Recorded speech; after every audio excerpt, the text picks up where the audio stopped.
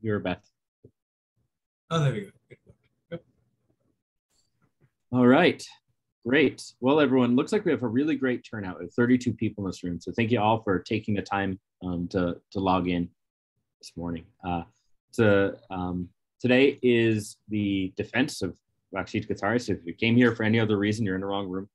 I've been working with Rakshit for over 6 years now. And so this is a really, I've been looking forward to this day.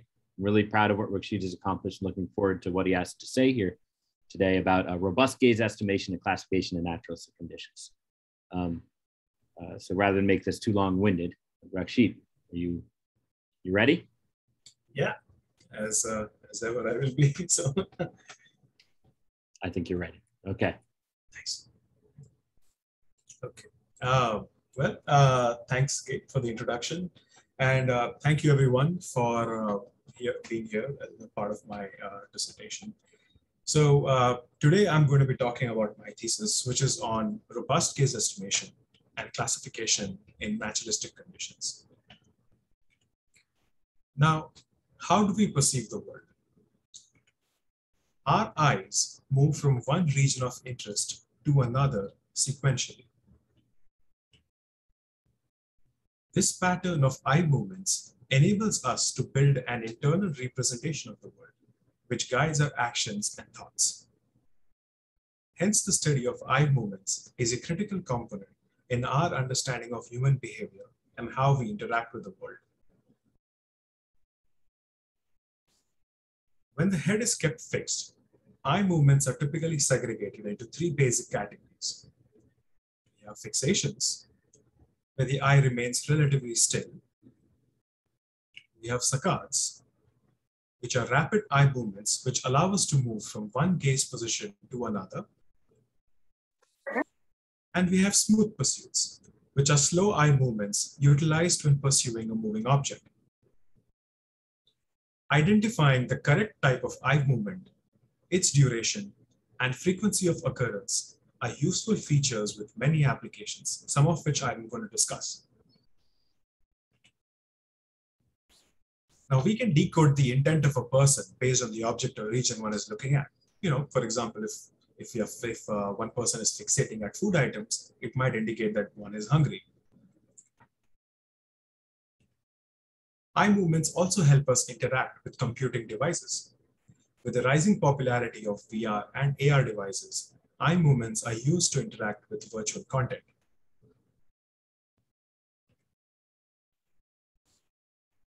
The detection of abnormal eye movements, such as nystagmus, can help diagnose and detect the onset of neurological diseases.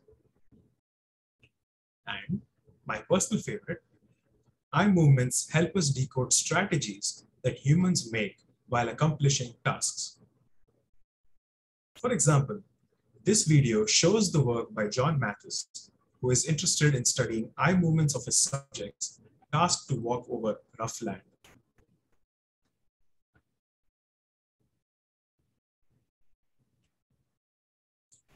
Eye tracking has been accomplished in a number of ways. One of the early approaches involves attaching a suction cup on the eye. The suction cup has a mirror attached to the front. Eye movements cause the mirror to move along with the eyes. Light reflected from the moving mirror is captured on film, and that further reveals eye movement patterns.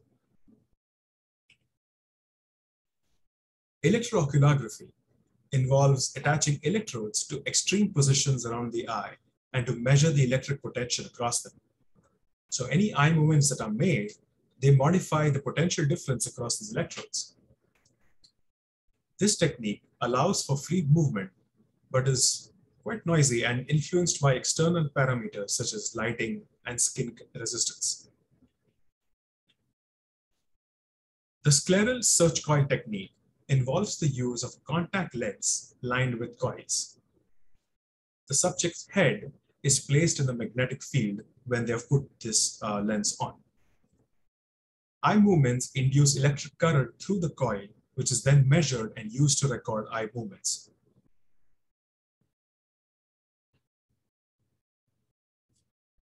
Now, the dual Purkinje eye tracker is a highly accurate and non-intrusive method of eye tracking.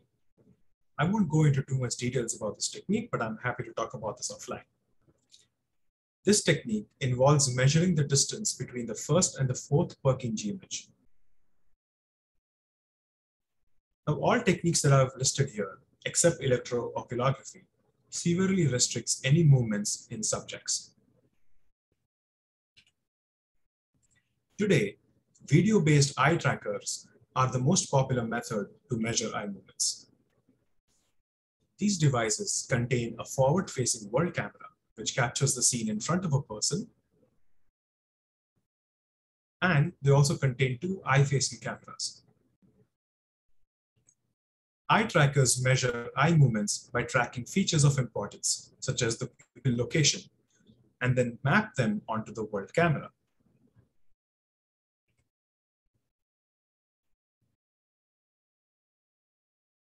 Eye movements measured over time are segmented into individual types of movements. We can do this either manually, which is very, very time consuming, or using an automated algorithm, which is prone to error. In order to study human behavior during everyday activities, we need to free our subjects from constraints. Eye movements and respective classifiers are well studied within the literature. However, the rotation of the eyeball occurs within the head, which is free to move. So if I could just divert your attention towards me right now and just do a little test. So if you could just extend your hand forward and keep looking at your thumb. And while looking at your thumb, move your head side to side or up and down. So the movement that you just did looks something like this.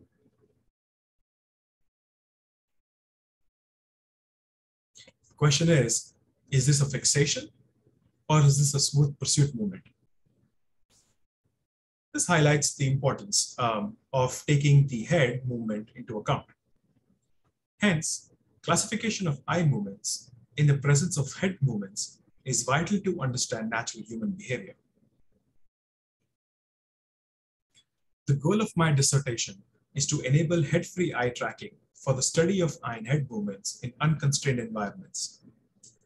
To facilitate inferences of human behavior, we need to be able to estimate gaze under all operational conditions and semantically segment them into meaningful categories such as the ones we just discussed, fixations, pursuits, and saccades. In order to do so reliably, we need to make progress on two fronts. We need to develop head-free gaze classification algorithms, and we need to develop robust gaze estimation solutions in unconstrained environments. This presentation will provide a summary of all my contributions towards these goals. First, I will talk about our attempt at tackling the lack of head-free gaze classification algorithms. This effort resulted in the Gaze and Wide project. In order to develop head-free gaze classifiers or to study the interaction between eye and head movements, we require collecting unconstrained gaze movements during natural activities. Previous efforts limited their subjects by seating them or constraining their movements. For example, the work by Barnes restricted their subjects' head movements by only allowing horizontal motion. Vircher studied eye and head movements by seating their subjects on a revolving chair while illuminating targets fixed to the earth or to the chair. More recently, the work by Ian Hauser is the first of its kind to enable natural exploration, but their analysis remains constrained, largely due to technical limitations. Our work consists of placing a calibrated system of IMU, eye tracker, and a stereo camera on a subject while they are accomplishing everyday activities. Activities include indoor walking, playing catch, visual search, and team making.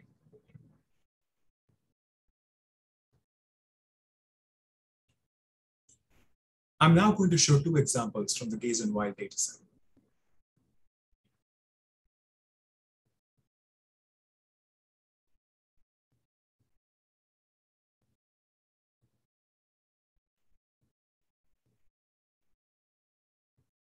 On the left, you can see a subject attempting to pursue a ball, and we can see the eye movements that this person makes when they're trying to catch the ball.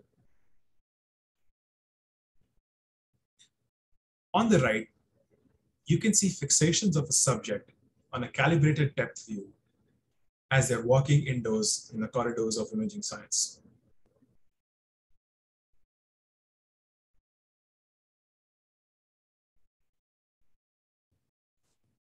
The contributions of the Gaze and Wild project are as follows. We contribute a unique dataset of partially labeled eye and head movements from 19 participants acquired in a completely unconstrained fashion. Undergraduate students were hired and trained to manually annotate data into head-free fixations, pursuits, and saccades. We also found that classifiers attained near human performance while detecting saccades and up to 85% while detecting fixations. We also found that classifiers struggled with detecting smooth pursuits.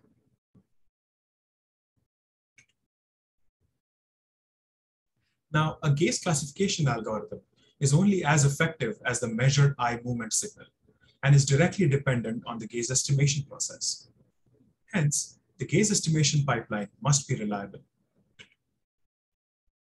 Some environments are challenging and generally result in incorrect or complete lack of gaze estimates. An eye tracker must be able to work under reflections. It should be robust to occlusions. And it must generalize well across various subjects, corrective optics, and platforms such as AR or VR. While the Gaze and Wild project is a stepping stone, we require a more broader analysis of human behavior, and that's why we would like to collect data in unconstrained environments. So the study of eye movements in naturalistic everyday conditions requires engineering better gaze estimation techniques. Now I will talk about our work towards robust gaze estimation. Before I venture into our contributions, I will rapidly summarize the eye tracking pipeline. The general approach towards eye tracking involves using a head-mounted eye camera and using a head-mounted world camera and two eye cameras. Acquired eye images are then passed through a pupil segmentation algorithm. The boundaries of the identified pupil are then used to fit an ellipse. Recent approaches produce an improved pupil ellipse fit by estimating an approximate 3D eyeball using pupils detected over consecutive frames. Then, the updated 3D pupil is projected back onto the eye image plane. And in the final step, these pupil ellipses are calibrated to known targets in the visual field by requesting the user to fixate at known locations. As can be seen, the entire process and the entire pipeline relies on the quality of pupil segmentation. Most eye trackers today employ computer vision techniques which generally require manual intervention. I'll now holistically describe how the computer vision techniques work. These techniques usually involve manually selecting an intensity threshold to identify valid pupil pixels. We then detect edges using canny edge detection. We then look for pupil contours which satisfy certain handcrafted heuristics. Now, these heuristics can be based on let's say, the radius of curvature of the pupil edge or the goodness of fit.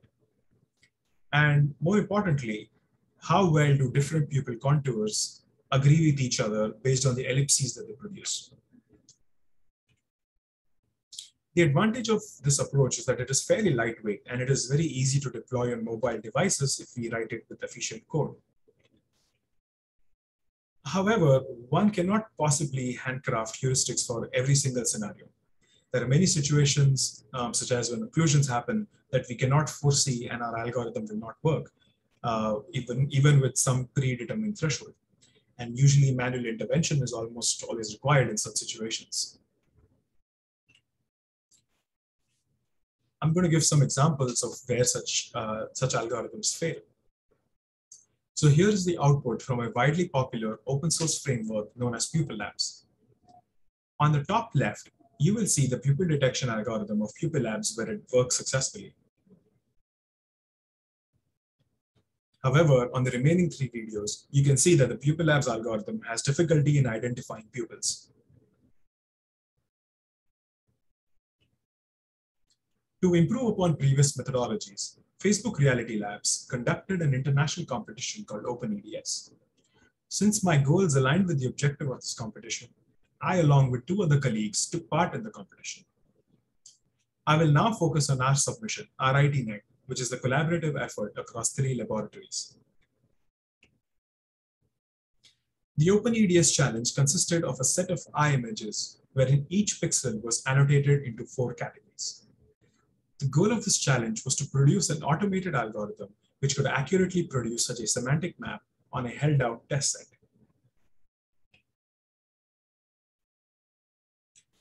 RITNet is an encoder-decoder neural network which generates a low-resolution latent representation of an eye image via the encoder. This is followed by convolutional upsampling in the decoder to produce a fine-grained segmentation map of the image. This map segments an eye image into its constituent parts, that is the pupil, iris, sclera, and the skin. The skin is also sometimes referred to as background.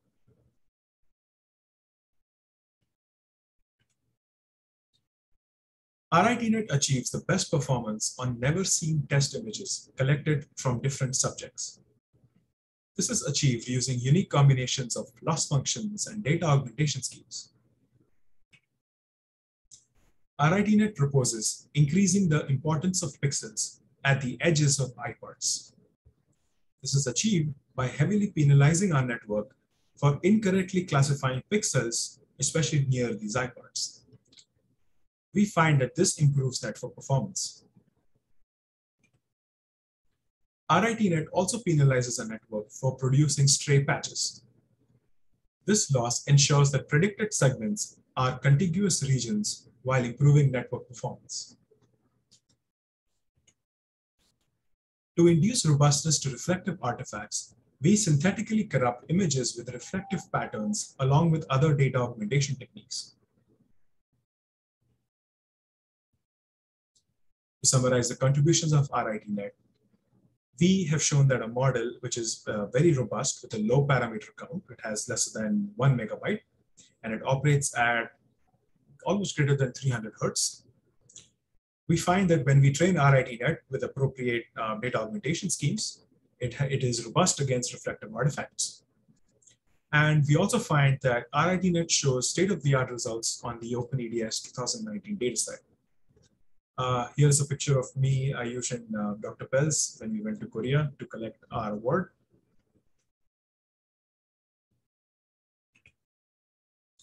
Now, however, RITNet performs poorly when images are heavily blurred. It also has difficulty segmenting eye parts when they are occluded. Poor segmentation masks result in poor ellipse fits, which in turn affects the gaze estimation pipeline.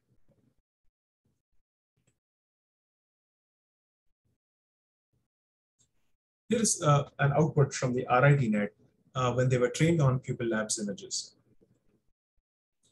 You can see that RITNet does reasonably well in detecting the pupils, but it struggles a bit in detecting accurate iris edges. And occasionally stray patches do come up.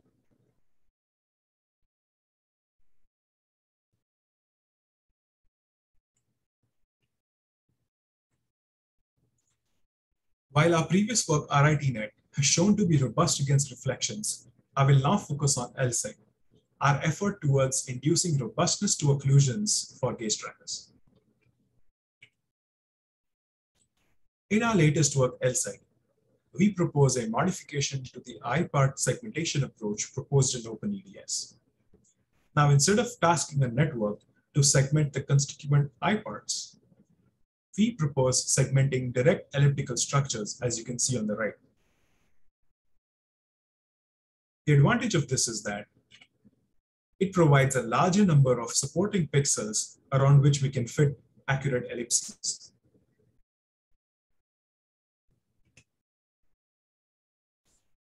Now, unlike the RITNet encoder-decoder, the LSEG protocol regresses the pupil and iris ellipse axes and orientation while extracting the ellipse centers from the segmentation mask.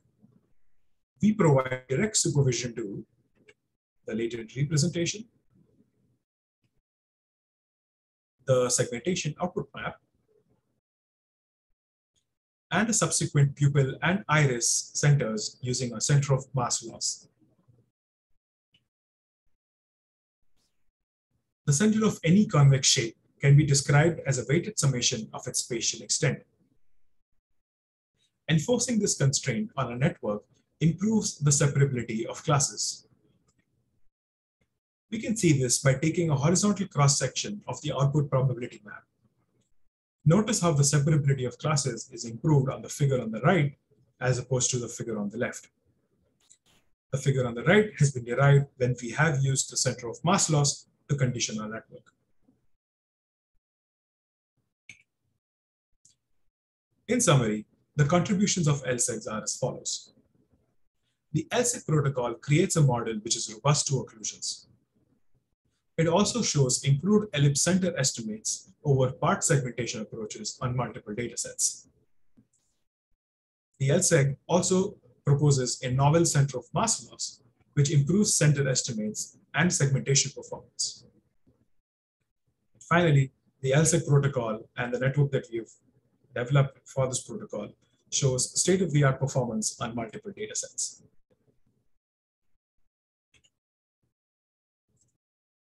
Here's the performance of our network during occlusions.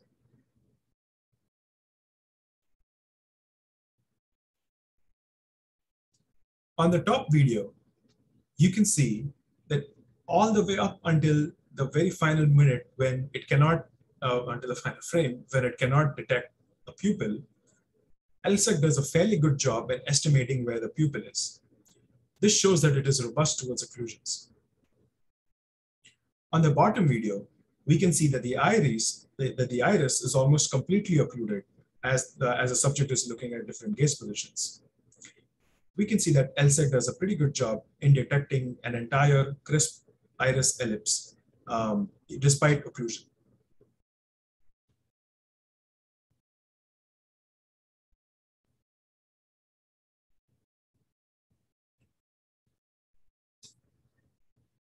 Now, while both LSEG and RITNet show state-of-the-art performance on multiple datasets, they both fail to generalize beyond the data that they were trained on.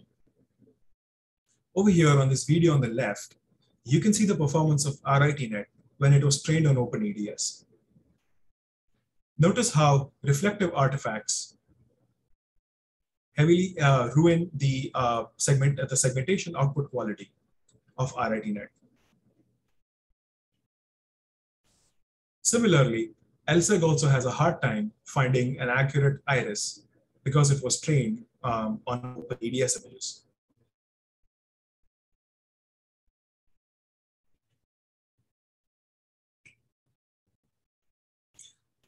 Now, the work presented up until now was done before I submitted my proposal.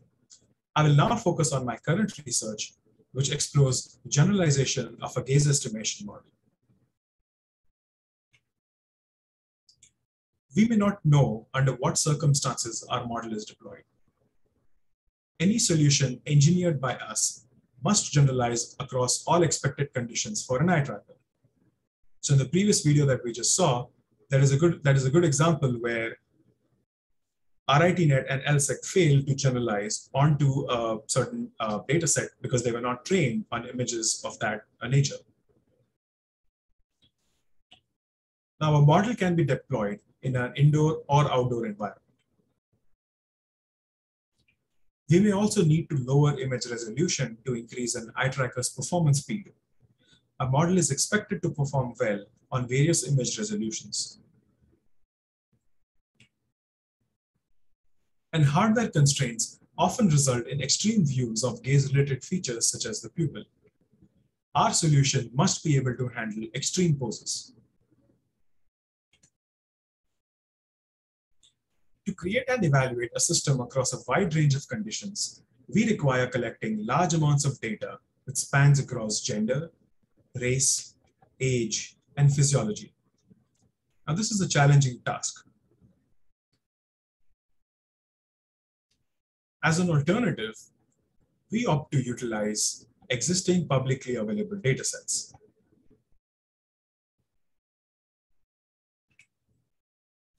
Before proceeding further, I would like to offer a different perspective on how we consider a dataset. We generally consider a dataset as a collection of images. In this work, we instead consider a dataset as a collection of samples drawn from a multivariate distribution.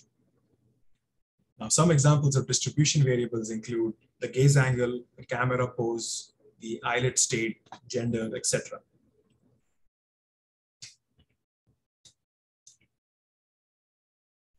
A model is likely to perform well when evaluated on data drawn from an overlapping distribution with the training set. Likewise, it is likely to perform poorly when evaluated on a distribution with little overlap.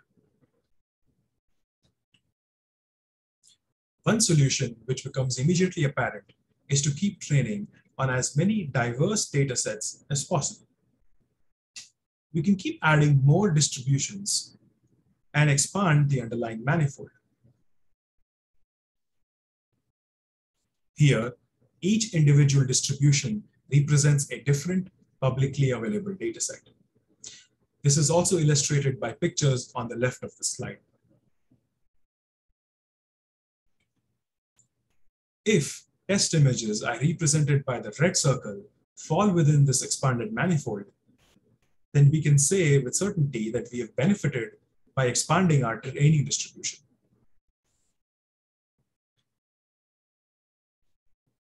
Now, a model has a limited number of learnable parameters which can capture the underlying statistical distribution. Given a test case where the distribution largely overlaps with another, it follows that we utilize a model trained specifically on the overlapping distribution. This ensures that the distribution of importance is well captured by the network parameters. To summarize our intuition, one approach towards generalization is to simultaneously train a network on multiple publicly available datasets. An alternate approach to generalization is to select the best performing model from a pool of dataset-specific models. A caveat here is that we assume that there exists an approach to finding the best performing model. This is a difficult task because we do not have access to labels during deployment. However, we, as of now, just assume that there is a magical process which can do so.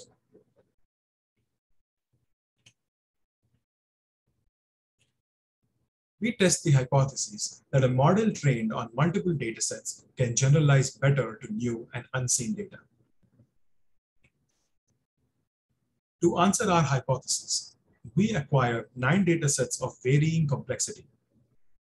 4 out of 9 datasets are rendered synthetically. While we utilize the synthetic data for training and testing purposes, we avoid making any conclusions using them. Each dataset is split into a train and test subset. The test data is drawn from new subjects which will never be utilized during training.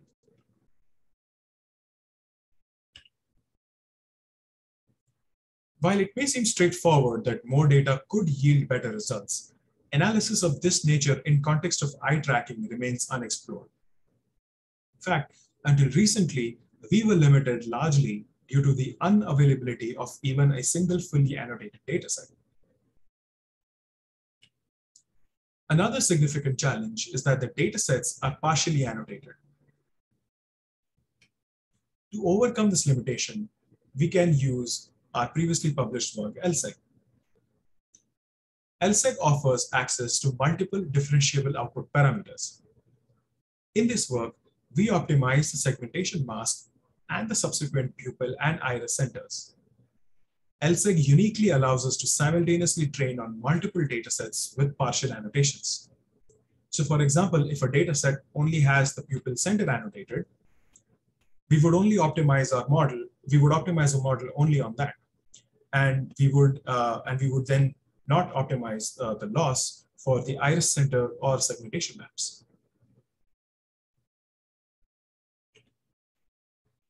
In experiments which involve training using multiple datasets, we randomly sample 3 images from each available set and train our network up to 160,000 iterations. In experiments which involve single set training, our batch size consists of 24 images. Now we consider 2 generalization tests to answer our hypothesis: the leave and out test and the best cross dataset test. I will now expand upon these tests in more detail. The leave and out test consists of training a model on all datasets except the one that we are testing on. The best cross dataset test consists of evaluating every single model in our pool and finding the best performing model. If the leave and out model outperforms the best cross dataset model, then we can safely say that generalization favors a multi-set training approach. Likewise, if the best cross dataset model outperforms the leave and out model, then we can safely say that generalization favors finding a model trained on an optimal dataset with an overlapping distribution.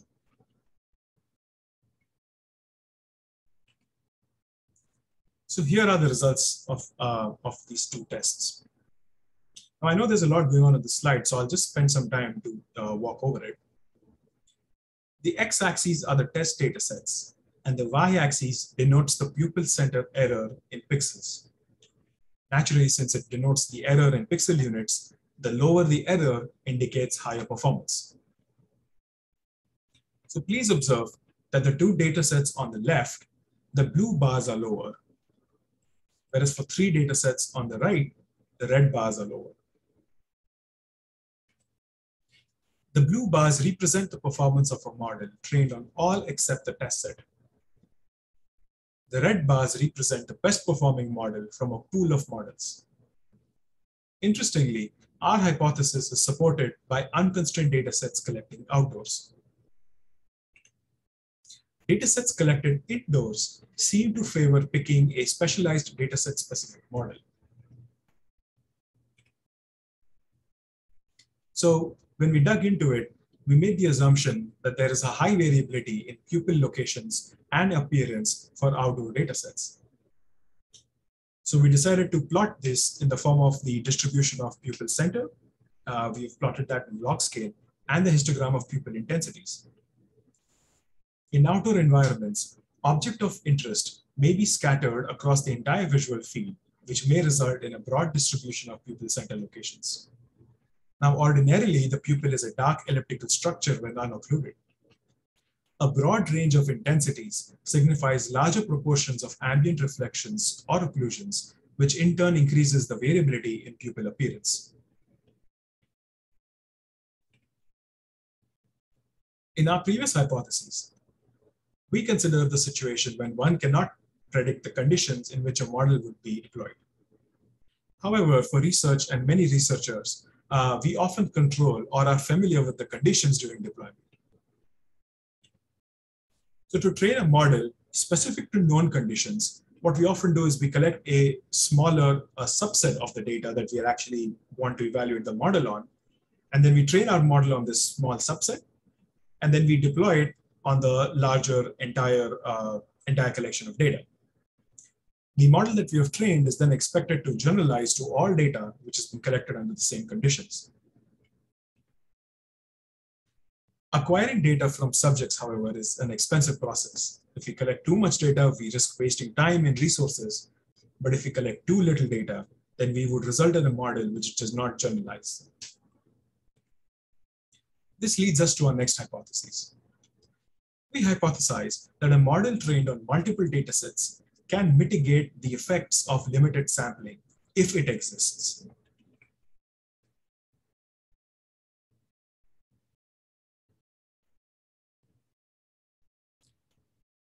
To explore this hypothesis, we use two tests, the all versus one test and the within dataset test. I will now expand upon each test. In the all versus one test, a model is trained on all available datasets, including the dataset that we are evaluating on.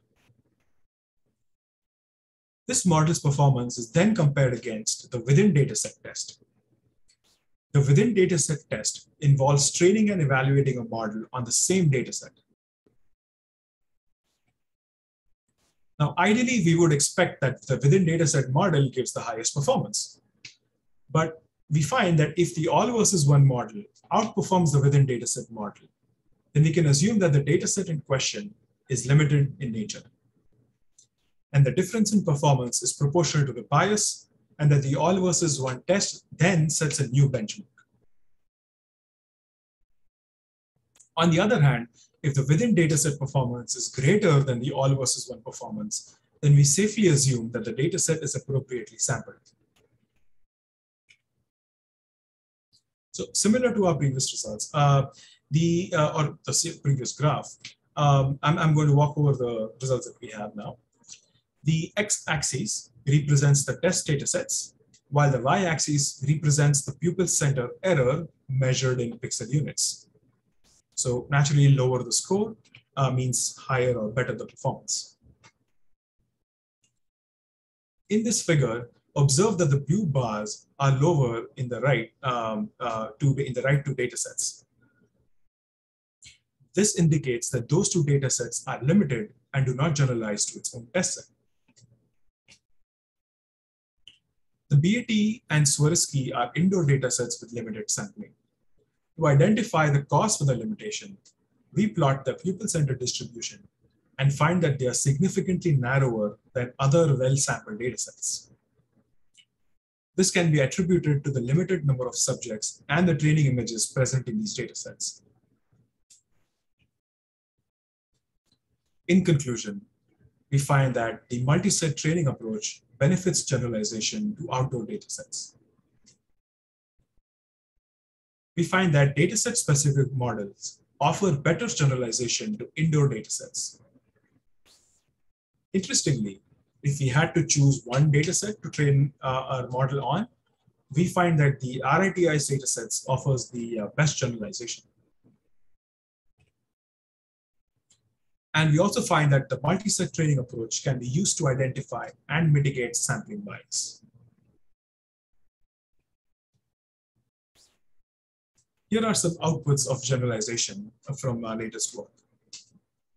Please note that in the videos that you see, not a single image has been taken from the domain, from a subject, or the recording used to show this output. That means the network has absolutely no information from these domains, and it has pieced together this information using the remaining datasets. The video on the left is particularly interesting because you can see this. You can see that the person is wearing contact lens, and this contact lens is shifted upwards. And despite the presence of this contact lens and the artifact it creates, the generalized LSEG model does a fairly good job in detecting the pupil and the iris ellipse regions. And on the right, we can see that the LSEG generalized model detects these segments fairly well, despite extreme camera views.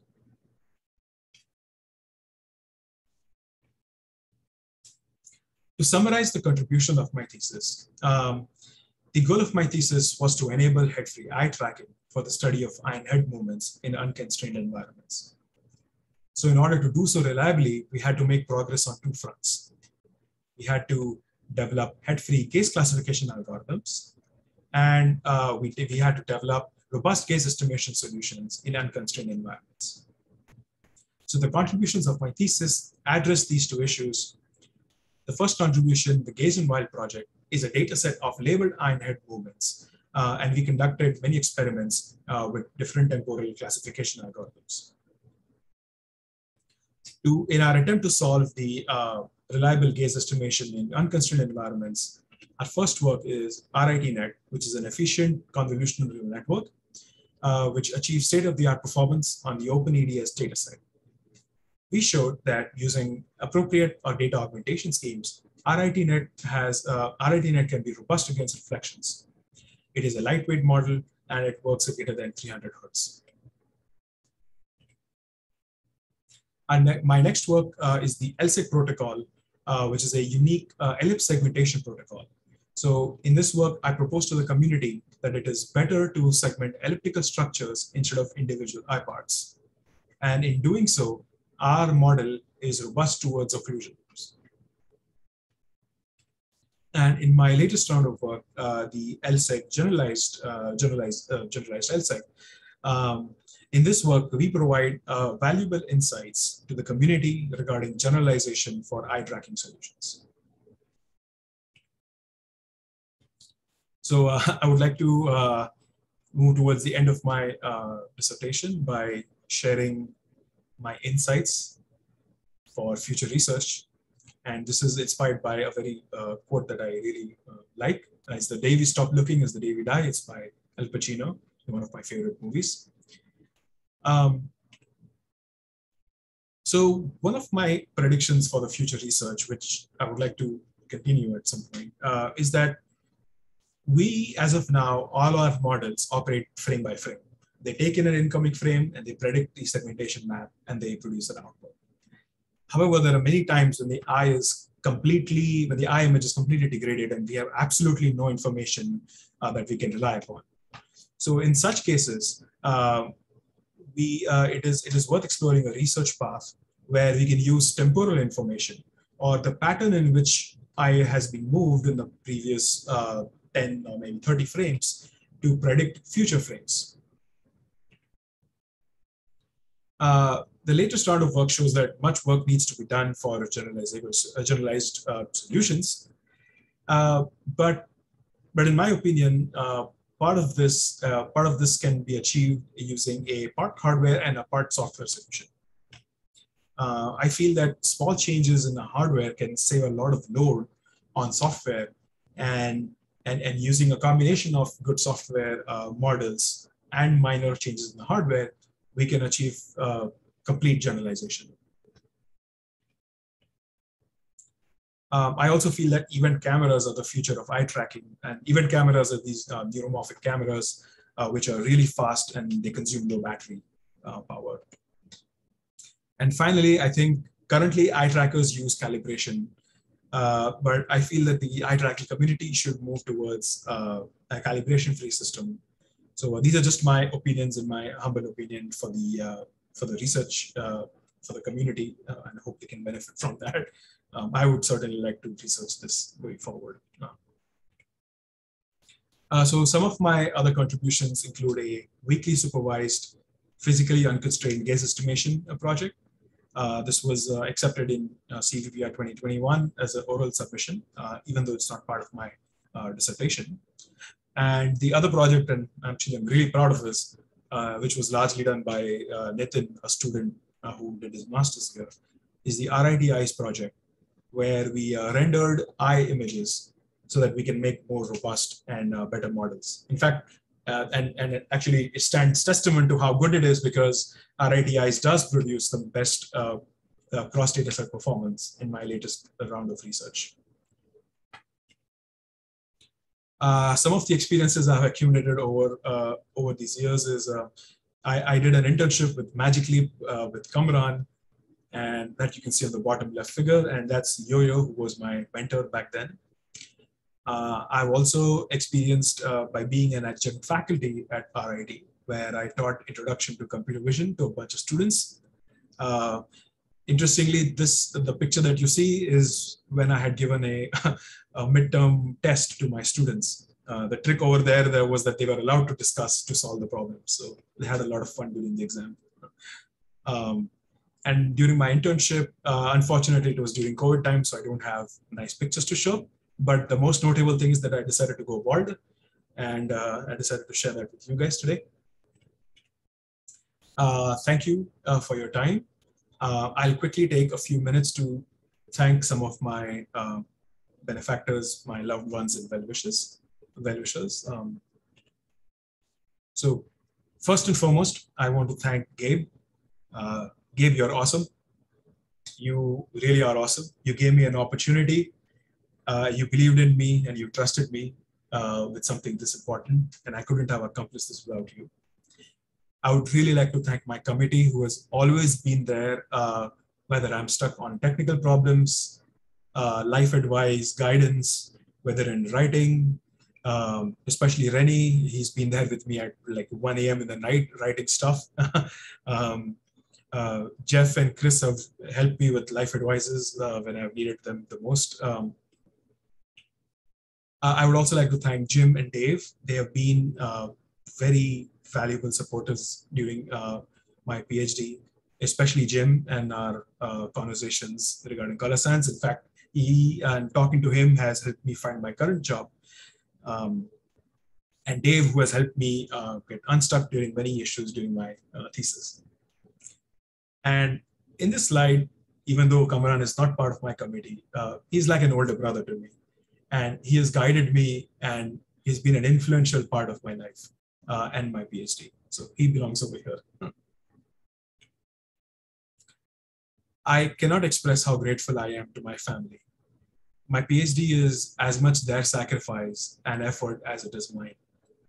Shika, my beautiful and lovely partner, has been my best friend with me and has been part of my journey from the very beginning.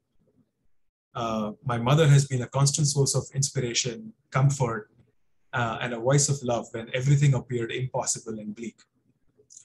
My father has been a moral compass and strong support when times were tough. And my sister has been important and relevant in reminding me that it is good to have fun and to relax from time to time. I'm happy to announce that she has started learning a thing or two about eye tracking. And I would also like to thank Kukli, my cat, our cat, for diligently waking me up at 5 a.m. every morning. My achievements are built on the foundations of friendship, and my roommates are a testament to that. Anish, Sanket, and Ravi have walked this journey with me, and I really could not have done this without them. And a huge shout out to all my friends and collaborators over the years. You guys are awesome. And lastly, a big thank you to the entire imaging science department. This place is filled with the most awesome bunch of nerds that I have ever met. I love all of you. Thank you. I would like to take any questions from you guys at this point. Thank you for your time. Great. Thank you, Rakshit. Okay, so the way this works is, yes, now there's a brief period of time for public question from the public, and then after that, we'll kick the public out and kick out Rakshit so that the faculty committee can discuss Rakshit's defense. Jeffrey, give me a strange look. And then, we don't kick Rakshit out right away. We have some more time to question him afterwards. Thank you. Yeah, I forgot. We don't kick him out right away. Eventually, we kick him out, and then we bring him back in. But okay, so time for some questions from the public. Let me start this off with a question I got that was submitted by Alex Orobia, but his mic was not working or is not working, and so he was unable to ask it himself. So actually, this is from Alex. Okay. He asked, how sensitive was RITNet's performance with respect to the design of the architecture? And how did you tune the number of layers and units and maps per layer, initialization scheme, optimization setup, et cetera? So how sensitive was RITNet performance to all these parameters and just the design? That's a good question. And we actually, so in order to win the competition, the smallest of improvements counted. So it was a lot of this was guided by informed decisions. As we made changes, we saw improvements. Sometimes we saw deteriorations, and then we had to backtrack and then fine tune our models.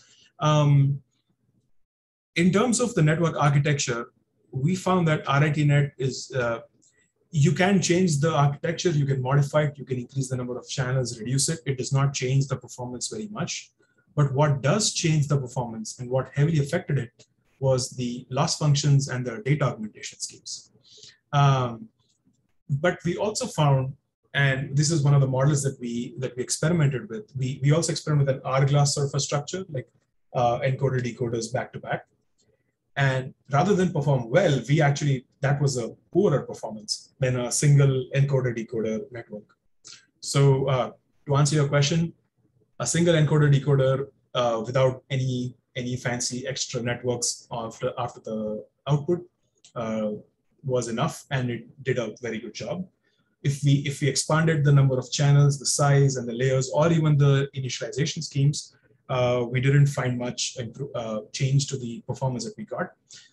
We did not experiment with different initialization schemes. We used, I think, the Xavier or the initialization. I'll have to check up on that. But the thing which affected our performance the most was data augmentation and loss functions. Thank you, Rakshit. Seems like a good, thorough response. There's time for questions from other members of the public. So you can raise your hand and I'll call on you if you have a question to ask.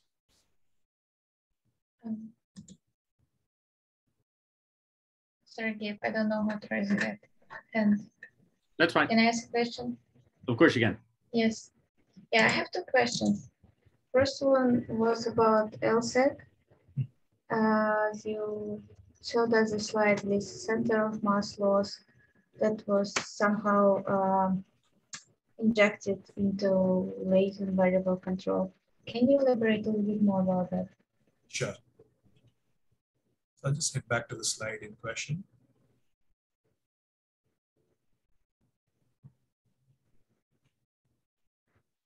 Yeah.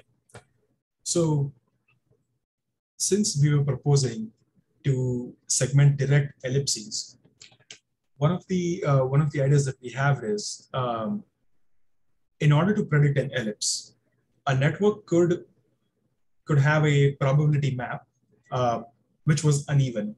It could predict certain regions higher and certain regions lower. It would be more confident in some regions and poorly confident in the other.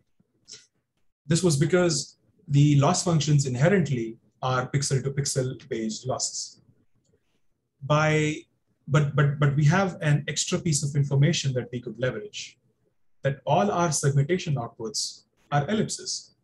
And if I weight the pixels which belong to a certain class by the probability map, then the weighted summation of their locations should be the center of mass, right? Because for any convex structure, the center will always be the center of mass of all the points within it.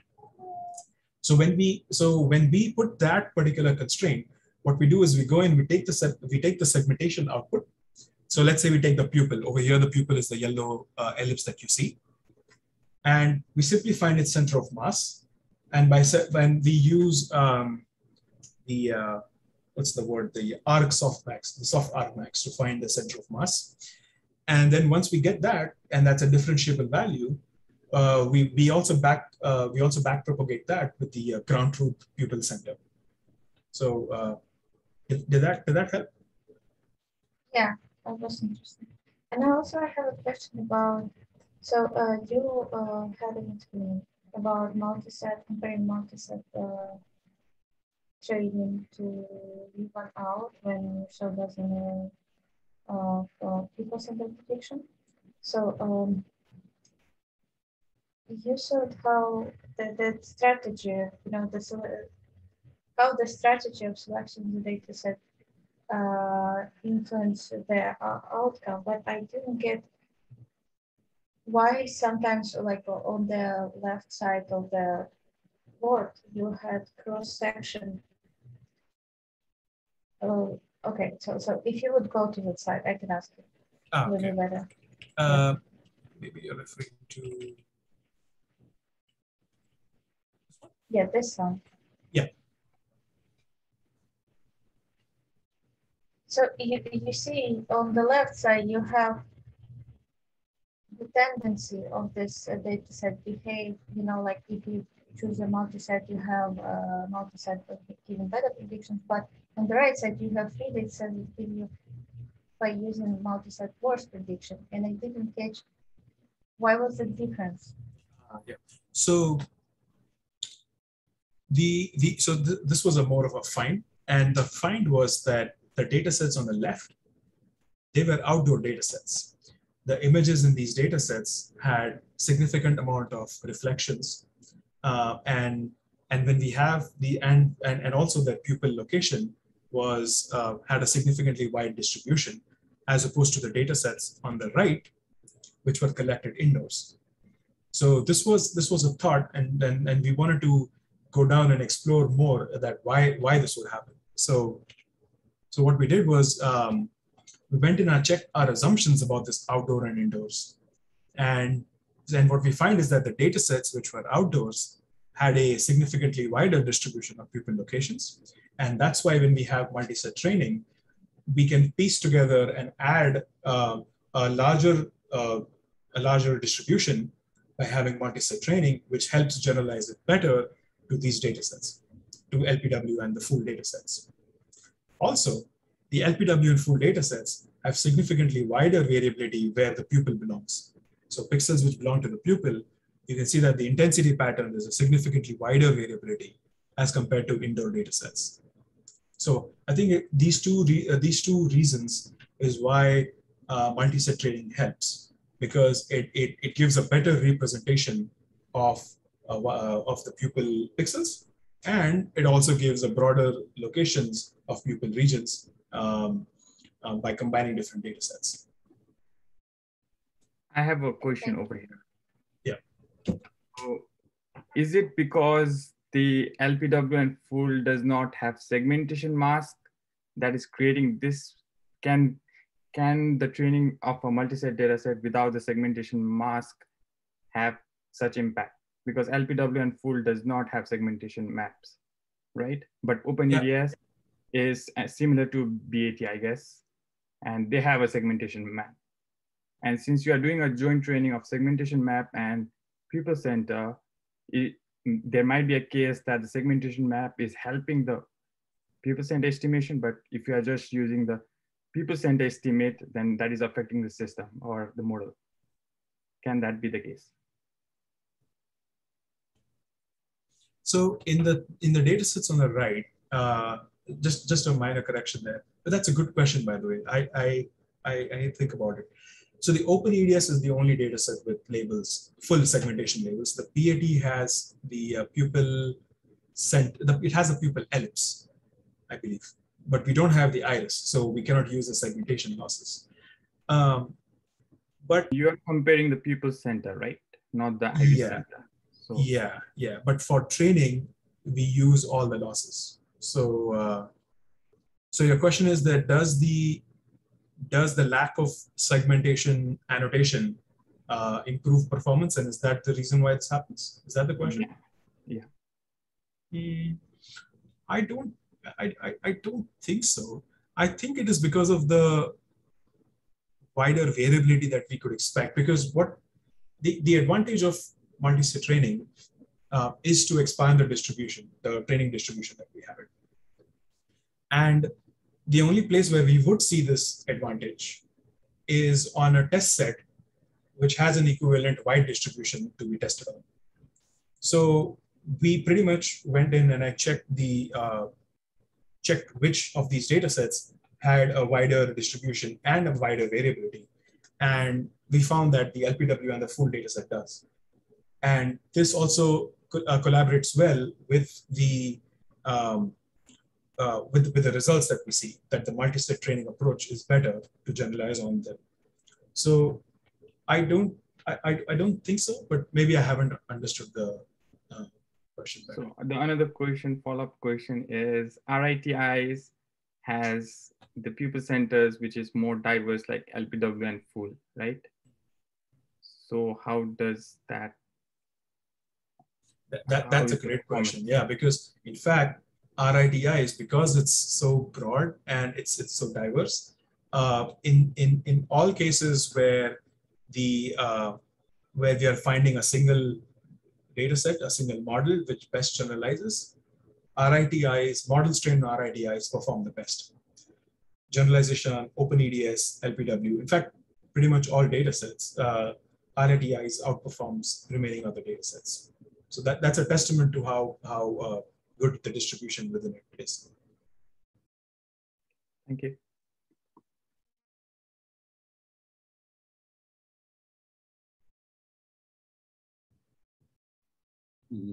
We could take one more public question.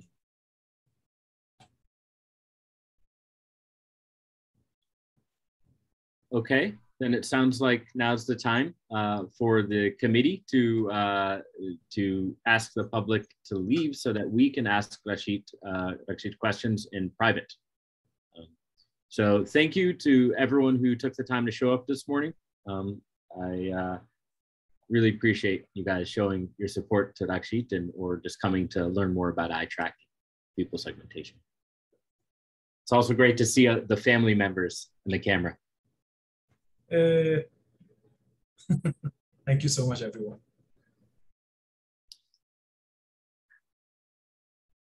Okay, so at this point, I think we should request them to leave, or should I start kicking people out? Yeah, so if the public could please log off at this point, that would be great. If not, I'll create a breakout room. That's probably the fastest way. I'm going to create a breakout room and invite Jeff and Rennie, just in case some people may have walked away from their computer. So give me a second here. Rakshit, can you hit end record, please?